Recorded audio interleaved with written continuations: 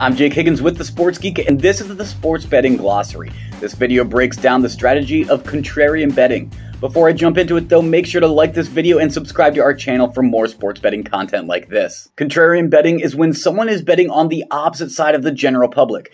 This is because average bettors tend to use gut instinct and follow the money, so there can often be value on the other side. There are many places online that share breakdowns of where the public money is on certain betting lines. Contrarian betting is all about finding value, so it takes a certain amount of the public to be on a certain side. There will always be an edge of more money on a certain side of a betting line. So when do contrarians choose to pull the trigger and bet on the opposite side of the public?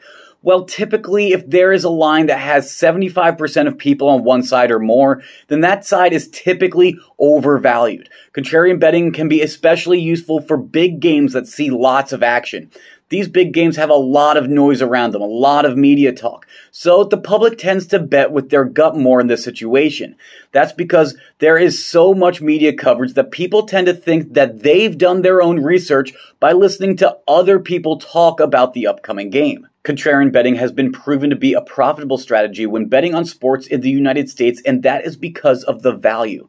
Finding better value on the odds means that a contrarian bettor doesn't need to win as frequently to be profitable. And that is good too, because there are many short-term cases that the public will win, but there is plenty of more money to win on the other side of the long term.